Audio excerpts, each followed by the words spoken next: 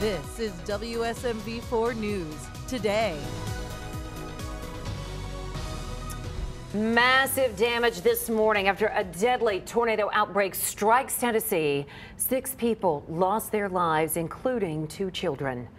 This morning, several cities in the mid-state are dealing with the aftermath. From Clarksville to Nashville, Hendersonville, and Gallatin.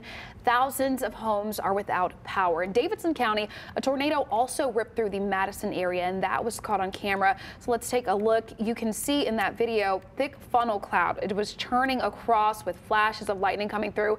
And the video, there it is right now. You can see that lightning that I just mentioned earlier. This was also taken from the Madison area.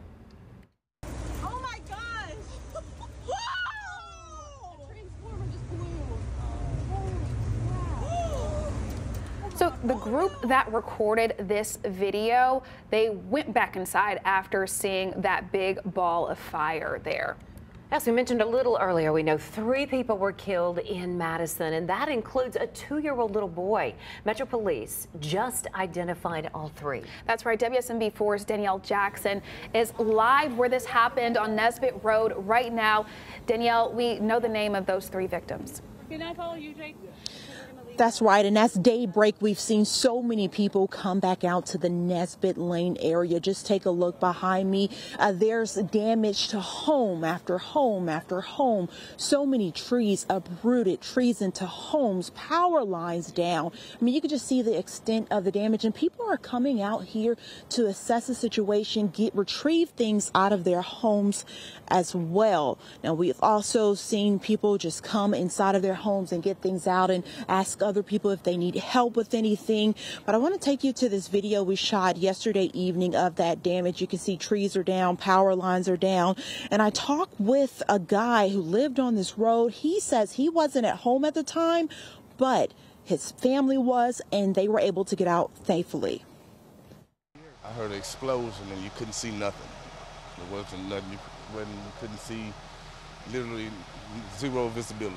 We had a tree come through the house and the roof caved in the back, but that's about it.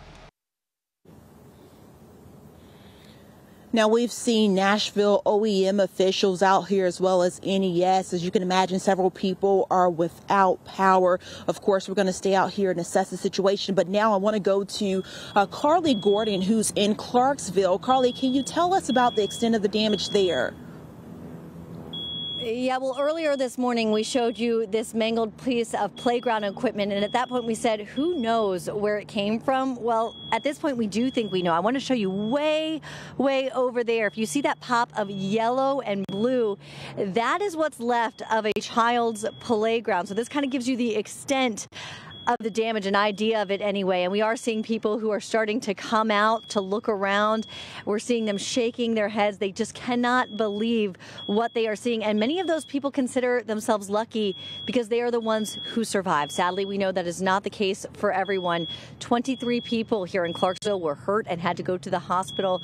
3 people, as you mentioned, died, and one of them was a child. Now, the mayor here has declared a state of an emergency, and 13,000 customers are still without power. Overnight, people were being told to stay inside and to stay off the roads.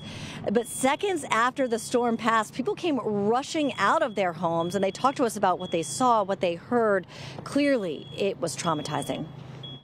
My husband said people were running around making sure everybody was out, and my husband had to go over there and help pick up some wood to get a little girl and a little boy out. I know one of them was unresponsive.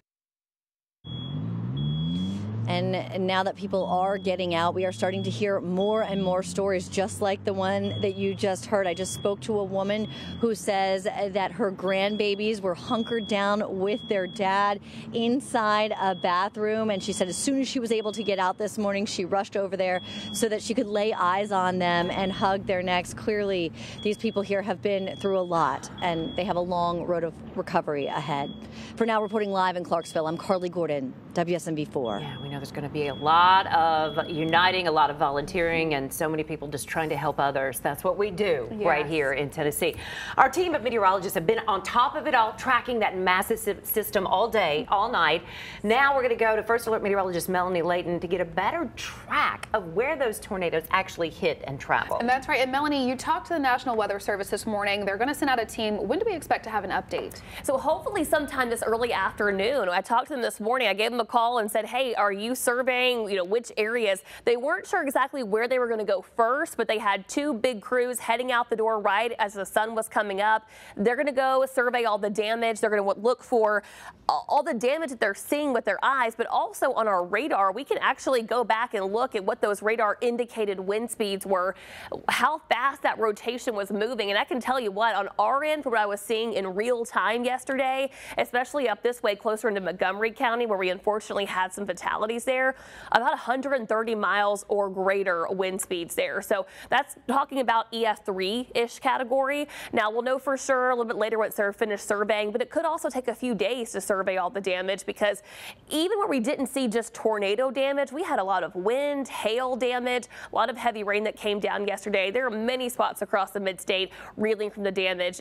We have some areas that got hit super hard. We have unfortunately loss of life, but there are some areas here like back in Dixon and Cheatham County where there's a lot of structural damage, and a couple weeks before Christmas people are without a home right now. So a lot of things to look out for. One thing I can tell you though is that we're tracking at least 3, 2 of them we know of for sure, maybe 3 to 4 supercell tracks. And what that means is this particular tornado started over here in Stewart's County, went over into Montgomery, and then across the state line into Kentucky, into Todd and Logan County.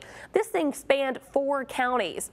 One thing that's still kind of a mystery to us right now is, was this one single tornado on the ground the whole time, or did this kind of pulsate? Did it touch down, then go back up and touch down again?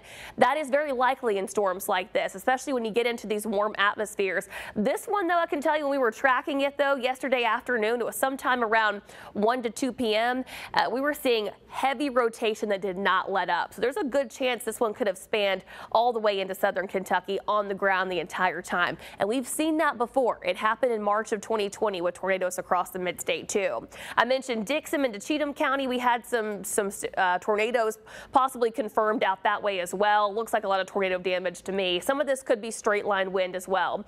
Springfield had a good hit there too. That could also be part of this one that hit Dixon and Cheatham County. And then this was a pretty long one as well. Northern Davidson County, that's where we had those fatalities out in Madison. It went into Hendersonville and Sumner County and then continued. So that could have been one long track tornado as well. We won't know until later this afternoon. And of course, as soon as we know something, we will let you know as well. Good news this morning is all is quiet. We still have a few showers making their way out of here for our far eastern counties. It's now cleared out of places like Cookeville, McMinnville, Manchester. You are drying out. Crossville, Jamestown, you still have some showers there over I-40. But the storms are gone. The cold front has come through, and that cold front is really bringing in some cold air for us. We've got temperatures this morning already starting off in the 30s in many spots. We're at 37 in Hopkinsville and Clarksville, 38 in Dixon, 37 Springfield. Some of the hardest hit areas are waking up to temperatures very cold this morning, so it's going to make way for some very cold cleanup outside this afternoon. 40 here in Nashville and Franklin, 41 in Murfreesboro, Lawrenceburg, and Tullahoma. As we go throughout the day today, our high temperature only reaching about 44 degrees in Nashville. It's going to be a pretty chilly day for us. We will see plenty of sunshine, but that wind coming in, it's going to be biting. It's coming in around 10 to 15 miles an hour. That's going to make our temperatures feel a few degrees colder than they actually are.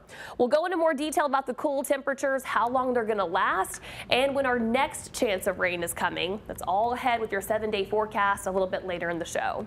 We know you've got us covered. All right, Melanie, of course, it is vital, folks, as you're seeing, to make sure you have more than one way to receive those weather alerts during severe weather like what we just had. So you can start with our First Alert Weather app. It's free and it's easy to use. And tens of thousands of people are waking up in the dark this morning from Saturday's storms. According to NES Power Map, right now, more than 27,000 people are without power in Nashville. Clarksville, they're seeing over 13,000, and a little over 100 customers in Sumner County are in the dark.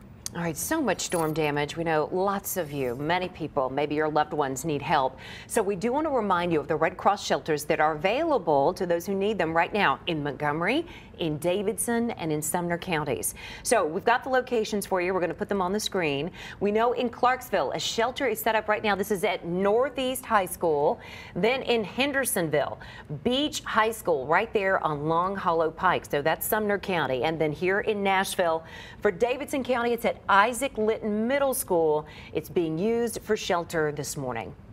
All right, we have just learned that a nonprofit full of Christmas gifts there in Sumner County hit by storm. A little bit more of a miracle there going on. The help they need and how you can pitch in. That's next. Stick around. Good Sunday morning, everybody. All right, we have more storm team coverage for you right now. So we just got some new clips of video. This is coming to us from Springfield now. Take a look at this. This is the Valvoline oil change building right there. Half of it, it's just gone. Wow. So again, that's new coming in. Here's another look at what people are dealing with out of Springfield there. You can see in this neighborhood, massive tree uprooted there from the